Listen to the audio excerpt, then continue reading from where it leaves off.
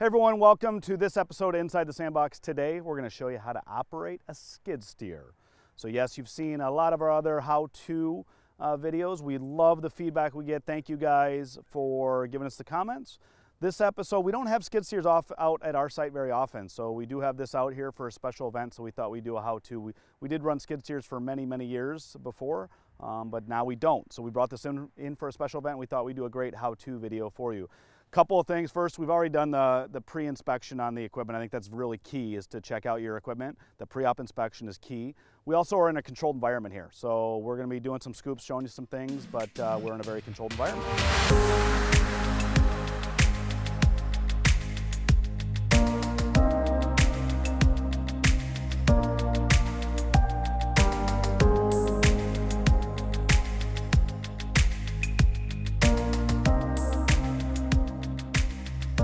Today we're running a Bobcat T550 skid steer track machine.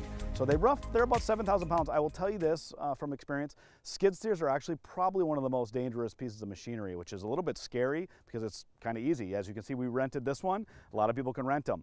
It's deceiving because people think because they're smaller, they're safer. I would actually argue the opposite. The larger the machine, it is a lot tougher to get, flip one of those things over or do whatever. They're just a bigger base on them. So when we have like our big excavators and dozers out on our site here, those are a lot more stable. These little skid steers are really easy if you don't know what you're doing to get in a lot of trouble. That's why I want to do a quick how-to video.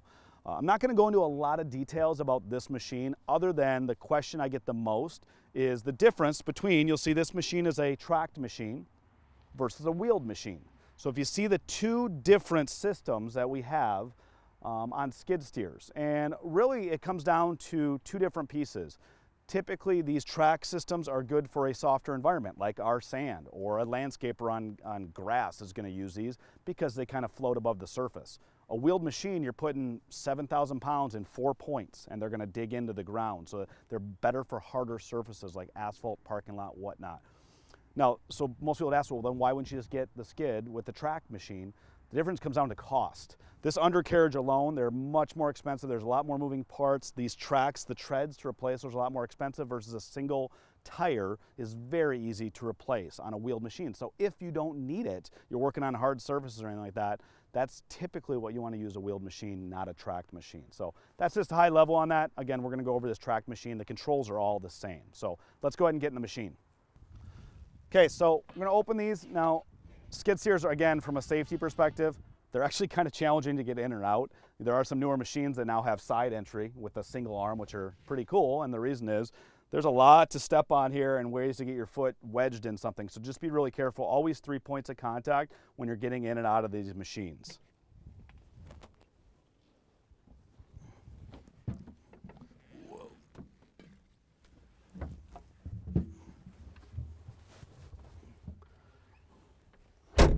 First thing, seat belt.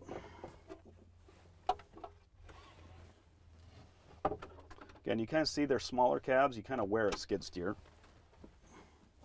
And then most skid steers, again, have this big arm over the top of you. Down right there. Now, Bobcat, there's a key there. And I just wait. There's usually an indicator up on the left when you're good to start. We are good there. We're running. Now, skid steer like this, again, Cat, John Deere, Bobcat, a lot of them, there's different control types. This one is probably the simplest structure, and this is where all your driving is on your left, all of your boom and bucket control is on your right hand. Those are the simplest. There's several different configurations that you can run, but that's the easiest, and it's very similar to a wheel loader, to an excavator, things like that. So, now, again, I got seatbelt on, this big thing, none of this, the machine won't move at all with this big safety arm when it's up above your head. So that's a key there, is this will normally be above you. You have to pull it down in order for anything to work. Outside of that, with Bobcat here, there's also a parking brake switch up here on my left, right there. And then there's a way to turn on the hydraulics because I see a little lockout symbol. So this one, there's a button up here and I see I'm green, I'm good to go. Everything's live right now. So now with this one, there's a couple different ways to control your throttle. And again, this is very common with almost any skid steer. On this one, there's a throttle knob over on your right. They can go up like that. generally most operators actually use the 1 foot pedal that's in. It's a manual throttle. So you'll see I set my right foot on there. So usually most operators want to use their foot pedal just because it saves fuel, so you're not running at a higher RPM all the time. So usually I'm going to use my right foot here when I need to go faster or not. Again, it's more increasing the power to the engine, which doesn't necessarily translate to speed, although it will usually make things go faster, but that's all going to be controlled through my joysticks. But it does give you more power. So when you're trying to lift material, whatever you have loaded there, you're going to want to use your foot pedal to give you some more power. Now everything's live right now. Again, if I start with my right hand's boom and bucket. So if I pull back, raises my boom up. Right hand forward, brings the boom down. Then if I go right hand, I'm going to bring it back up. Right hand to the right opens the bucket. Right hand to the left closes the bucket. Perfect. And then bring it back down. Now I call this driving position, which is really important. Obviously, you don't want to be necessarily all the way down to the ground. Usually the bottom will actually drag a little bit, so you want to be a little bit above the ground here. But you also don't want to be any higher. I get some people driving up higher, and there's a couple of reasons. First of all, you'll notice I can't see, so it's really tough to see where you're going. The other thing is, we're going to show you this, the way you get in trouble in the skid steer, it's really with the center of gravity. The higher you have that tool in the front, the more likely you can tip the machine. So generally you want to be low and tight to the ground, so right about here. Now that's my right hand, okay? There are accessory hydraulics on here for switches. The great thing about a skid steer, like a Swiss Army knife, you can swap it out, put different tools on there. These, you would have buttons on there to control that. Left is driving. Again, this is a simple driving mechanism. You push forward, goes forward, pull back, goes backwards, and then left and right. However hard you go left or right, that's how the machine's going to turn. So it's very, very simple like that, okay? Other than that, again, you'll see there are control settings up on the Bobcat where you can change the configuration of how those controls. Again, we're running ISO controls right now. I also call them CAT controls. But there's other things like that. You've got all the fuel and all your gauges are usually up in the corner of one of the machines. Sometimes there's a backup camera, sometimes there's a rear view mirror, things like that. And then down low, again, we're in a climate controlled cab, which this one, all the climate controls down low there. So let's go up here. I'm going to show you real quick. So now I'm just with my left hand going forward a little bit. And again, I give it my foot pedal, give it a little bit of gas, it'll go faster or slower. Now when you come up here, the key, right now my bucket is curled up. That's obviously not gonna, if I drive straight in, I am not gonna really get anything. So this is no different than a wheel loader. You gotta open that bucket up, so you kind of flatten it out. So it's flat to the ground. Then you drive forward, and I give it a little bit of gas. Now this is similar to a wheel loader. We can be pulling up a little bit while curling that bucket. You're just trying to get a really full bucket, fully scoop in there. So now, once I have it, I'm gonna back up. The key is don't keep pulling up on this. Now with this machine, there is no auto level on this one. And what I mean by that, sometimes when you pull back in your right hand, you'll actually have the bucket will uncurl a little bit to keep it level. This one does not, and what that means is the material is going to come right over the back, right over your cab, which is not great if you're a new operator to do that on a job site. I'll show you that in a sec, but again, low and tight. So I'm down below me. Now I back up. I'll bring it over a little bit. And then to dump it, we're just going to pull right hand back. Now again, without that auto level, you need to be, I'm going to the right a little bit to open that bucket up as I'm going up. Now you really just need enough room to dump, have enough room to open the bucket. So you're talking maybe 4 or 5 feet. And then I'm driving forward here slowly. Right there. And then I'm just going right hand to the right. And this will dump my bucket. I can also be pulling back at the same time to dump it all the way. There's a full scoop. And then at the end, you curl it all the way back up. I'm bringing it down a little bit. And then my left, I'm just pulling back. Again, it can be tougher. Visibility in a skid steer can be a little bit more difficult just because you got the arms on both sides. So this is where, again, a rear view camera is helpful, or the mirror, but just make sure you know where you're going with that machine. So I'll do another one here. Same thing, biting in a little bit. This is where if I see I can get more power, you can see how my hydraulics have more power right there. Now, I'm just gonna keep this one here. Really, the only time you're gonna get in trouble in a skid steer, it's again, when that bucket is up above you. This is the biggest mistake I see. So right now, I am fully loaded. So you see I raise it up here. The machine, you see some spilling over the back there. This is where you're very unstable. So this is where new operators get in a lot of trouble.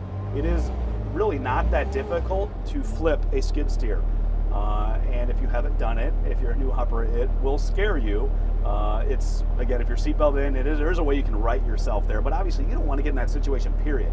So this is your most critical time when you're up like this, that you're very top heavy. So you should only be inching forward slowly, and then you can dump.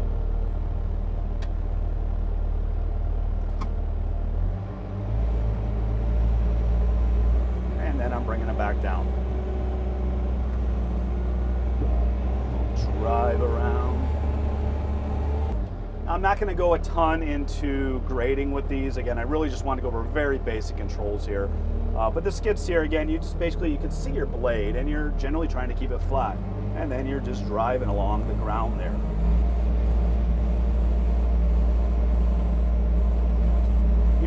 You try to want to avoid letting it dig all the way in.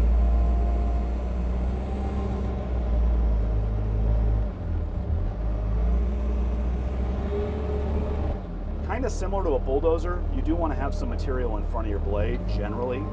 Now what happens here, if you go too deep, you'll see what happens. I can just dig it straight in, and you're going to create a big pothole right there. So that's why you really got to be careful. Now, if you are trying to lay material down, gravel, whatnot, sometimes the best way, raise this up so you can actually see underneath it. Again, be cautious when you're top heavy. But this is where I'm getting it right up in front of me. And you can see, this is where almost shaking, I do this kind of shaking with the hand, open and close. You can lay a row of material. I'm not doing it great here. I didn't have a full, trying to avoid doing a full clump, but you can see, again, while you're trying to watch going backwards. But generally you could drop gravel if you have a nice even bucket there. You can spread it that way. Again, not the best up. And then the final thing is floating the blade. Get rid of this material. Now these machines, you can back drag a couple different ways. Again, if I get that bucket all the way, I can see the edge of that, and I can just pull back on it. You obviously want to be careful you don't ever pull that bucket all the way in. You don't want to be too close. So it's basically kind of straight at a little bit of an angle, just so you can see the corner of that. Just like that, and I can backfill it. Now, floating the blade. Really two different ways. So again, almost similar to the wheel loader, even a dozer, you can usually disengage the hydraulics. You can disengage, so there's a way to disengage the hydraulics here. It's called float. So you set it down flat, and then on the Bobcat, there's a little button here, a yellow button on my right joystick. I hold that in and kind of jam the joystick forward. And now I've disengaged the hydraulics. So then all you do, and sometimes I have a bucket open a little bit, I can back straight up, and the blade itself, the boom is floating. There's no power to that. So you see how I get a nice smooth surface there. And then at the end, I just pull it out of float by pulling back just a little bit, keep backing up. Right there. So that's one way. The other way, if you're dealing with a really rough surface, the other way you can float the blade is with the blade angled down. So same strategy, I'm gonna put it down the ground flat. Same thing, hold that right yellow button, go like this, and then I can actually roll the blade up. Again, I'm just trying to be able to see behind it. You do not want to keep rolling that in. You never want to be over a 45-degree angle. But now, I back up, same strategy here. I can actually see behind. I'm getting a little bit of dirt behind the bucket. This is good if it's really rough and you're really trying to fill in some holes. And then at the end here, I'm just pulling it out of float again, but again, I don't just want to pick it up, because if I do, I'm going to leave a big pile of dirt. So I'm going to slowly, it's out of float now, I'm going to keep dragging it out and slowly get rid of that material that's there. There you go.